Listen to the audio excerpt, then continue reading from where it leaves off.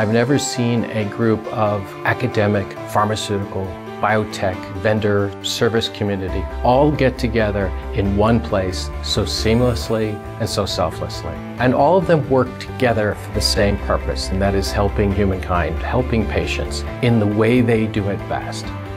The environment is so friendly and so inviting, and people are always open to getting to know you and talk to you.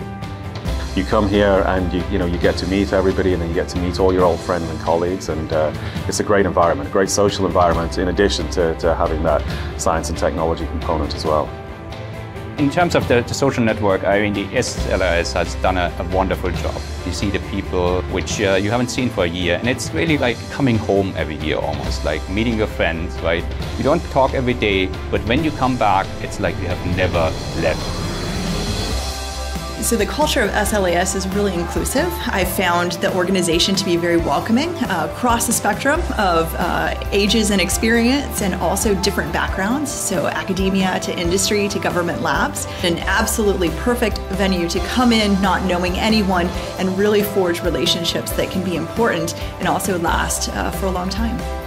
The culture of SLAS is very much like a family. I've been involved with the organization for quite some time, and I have no doubt that I've met lifelong friends through this organization.